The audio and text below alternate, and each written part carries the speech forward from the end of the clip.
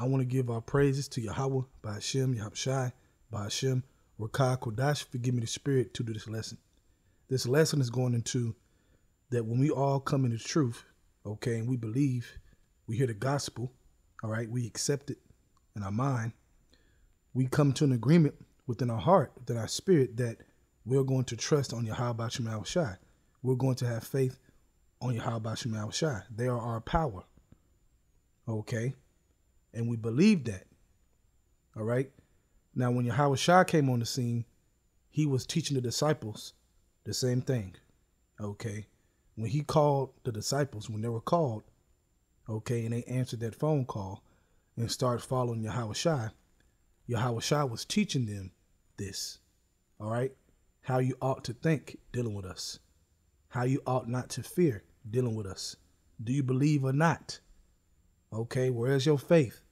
Multiple different stories that we can learn from, all right? The scriptures is written for our learning, and this is serious, man, all right?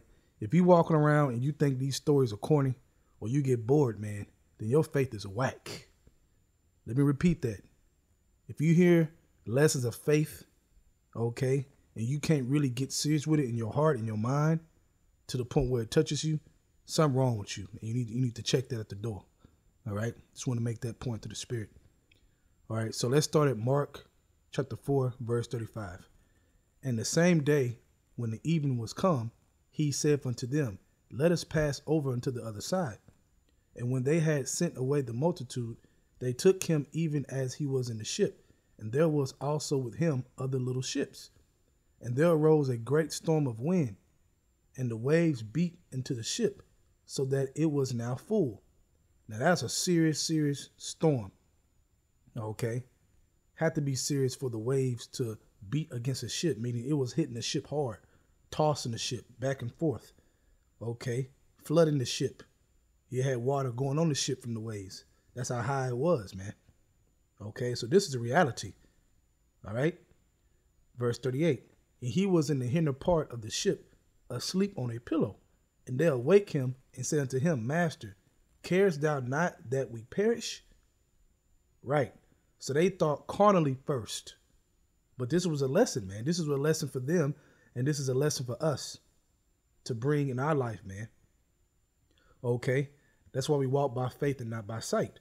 The sight of what they saw was a big old storm of water. They in the sea, and they're like, man, surely we gonna die. Okay, it's over for us, man. They didn't think to trust upon Yahawashi. Okay, and considering that Yahawashi was physically there with them on the ship. Okay, so they should have thought even further that, you know, why would you drown with Yahawashi? Like, why would that be if you believe that's Yahawashi? Okay, that's another point. Verse 39, and he arose and rebuked the wind and said unto the sea, Peace, be still. And the wind ceased, and there was a great calm. So, in that moment, what was Yahawashi showing the disciples? He was showing them, like, look, man, my Father and I are in control. And the angels, we are in control of everything. Okay? We're in control, man. We control this. So what are you scared for, man? Okay? See, that was an example to show them you don't have to be scared of what you see. If you believe that we are with you, if you have made your mind up that we are with you, okay? We got to take that for what it is, man. Okay, so when you came into this truth, okay, myself came into this truth, we all, if we believe, we have to think like this, what Yahawashi was teaching them, man. Okay? You have that great calm in your spirit, no matter what you see. You have that great calm in your spirit because you remember what the scriptures say.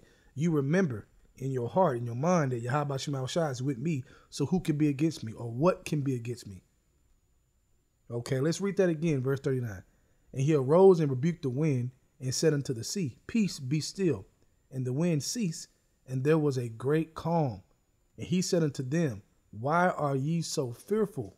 Now, in reality, in the norm, that would make somebody fearful. But guess what? In the normal situation, the average people don't believe in Yahawashi. Okay? The average people have a false God. But when you come into this truth, you have the real power on your side. So why should you be fearful? We understand why an average person should be fearful, but if you believe in Yahawashi, you're not average because he's with you. That's the power, you see? Your faith in Yahawashi and those names and this gospel, that's the power you have versus the other people, man. Okay? That is what makes you separate. Let's read that again, verse 40. And he said it to them, why are you so fearful? How is it that you have no faith? Right, man. How is it you have no faith? Come on, think about that, man. See, he was making them think, man, about the situations, man. Okay? How is it that you have no faith, man? You thought it was all over? So, in these situations, what you see in your life right now, no matter what you see, you think spiritual first. You think faith first. You think belief first. Okay? Don't get consumed with what you're seeing on that storm. Okay? Them waters hitting your ship, your personal ship in your life. Don't get consumed with that because we walk by faith and not by sight. David didn't get consumed with how big Goliath was and that he had whooped everybody's ass before. Put a lot of people to death. People were afraid of him. David didn't get consumed with that. Judas Maccabees didn't get consumed with the number that was against them that was way bigger than them. Okay? In war. Judas Maccabees didn't get consumed with that. Now, the people that were with him, the men that were with him got scared. But he calmed them down like, look, man. He reminded them of the things of old, and that's what we're doing. We can go back to the stories of old and remind each other that we don't have to be afraid. Okay? We have no reason to be afraid whatsoever if we know Yahawashi. If they're with us, we have no reason to be afraid, man. Ain't nothing too hard for the Lord, no matter what situation you're in. So that's how important it is to really read these scriptures and these stories and really apply them. Okay, let's read that again, verse 40. He said it to them, why are you so fearful? How is it that you have no faith? And they feared exceedingly and said one to another, what manner of man is this that even the wind and the sea obey him? Right. So at that moment, they're like, wow, man, the wind and the sea obey him? Okay. So that means the spirits, the elements obey. Okay. And the power you believe in, the power we believe in, all the elements and the spirits are subject unto them. So what the hell do we have to be afraid of, man? Either you believe that or you don't. Either you believe that all the spirits are subject to Yahawashi or these spirits are just doing their own thing. If you believe these spirits are doing their own thing, then you should be very, very afraid. Okay? That's when you should be afraid. Okay? But when they have a boss and they have to answer to Yahawashi and that same power is with you, whoo! Think about how powerful that is for you. Not fearful, how powerful that is for you. Okay? And that's how a spiritual man thinks. All right? Because we read about him. All right? From there, let's go to Joshua chapter 1, verse 9. Have not I commanded thee, be strong and of a good courage? Be not afraid, neither be thou dismayed, for the Lord Yahweh thy God is with thee wheresoever thou goest. Right, man.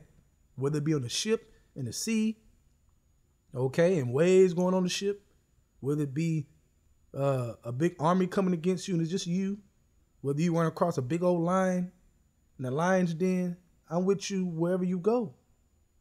That's the power, man. And it takes you to really get spiritual to believe that. It takes you to take faith seriously and believe seriously. The shield of faith seriously.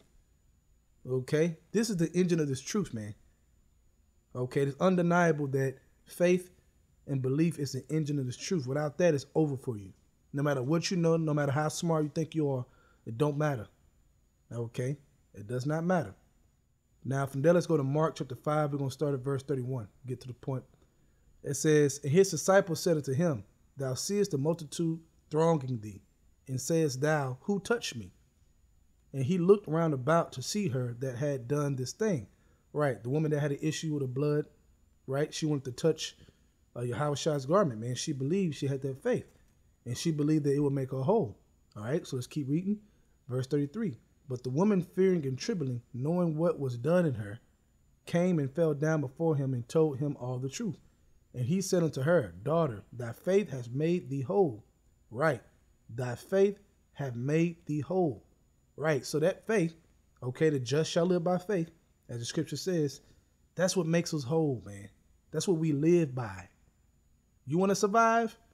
Live by faith and not by sight of what you see. Don't let it shake you, man. Don't be afraid of sudden fear, meaning quick things, meaning things happen out of nowhere, man. Boom. You're like, oh, shit. You don't have to be afraid of that. Okay, the scriptures talk about not being afraid of sudden fear. All right? It says, thy faith hath made thee whole. Go in peace and be whole of thy plague. Right, and be whole of thy plague. Okay? Man, that's the power, man. That's the power of faith. Verse 35. While he yet spake, there came from the ruler of the synagogue's house certain which said, thy daughter is dead, why troublest thou the master any further? Verse 36. As soon as Yahawashi heard the word that was spoken, he said unto the ruler of the synagogue, be not afraid, only believe. Key word, only believe. And that's what Yahawashi was telling the disciples on the ship. Where's your faith, man? You supposed to only believe. Okay, if you believe in us, then you supposed to carry that daily with you that you believe in us. Show us, man. Only believe. We have the power. We control the elements. Okay? Understand what being a Hebrew Israelite really means for you. A believing Hebrew Israelite. Not just those guys who claim to be Hebrews. I believe, blah, blah, blah, but they really don't believe. They just talking shit. They walk around in the hype of being an Israelite. But be that real, true Hebrew Israelite. Okay? The seed of Abraham. A faithful Abraham. Okay? Because Abraham got that blessing and got the promises through faith. We know it was predestined, but it was predestined to be through faith. Come on now. All right? Let's end it on this. Psalm 62, verse 8. Trust in him at all times. Right, man. Have faith in him at all times. You people, pour out your heart before him. Yahawashi is a refuge for us. And that's what you're going to understand. That's what Yahawashi was showing the disciples once again. We are your refuge. Okay? Your refuge, man. Your protection, your shelter. No matter what you see, it don't matter, man. We can stop it. We can make it go forth. Okay? That's beautiful to understand that wisdom. That's what it means that wisdom and knowledge shall be the stability of thy time. Meaning daily. It's wisdom to know that, man. That's wisdom.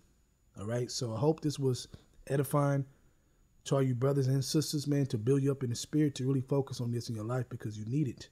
You ain't promised tomorrow. So show Yahawashi today that you believe in them fully and that you're not going to be afraid anymore of what you see. Okay? You're just going to believe and that's it. With that, I want to give our praises to Yahweh, Ba'ashem, Yahawashi, Ba'ashem, Rakah, Kodash, for giving the spirit to do this lesson. Double honors to the elders of Great Millstone.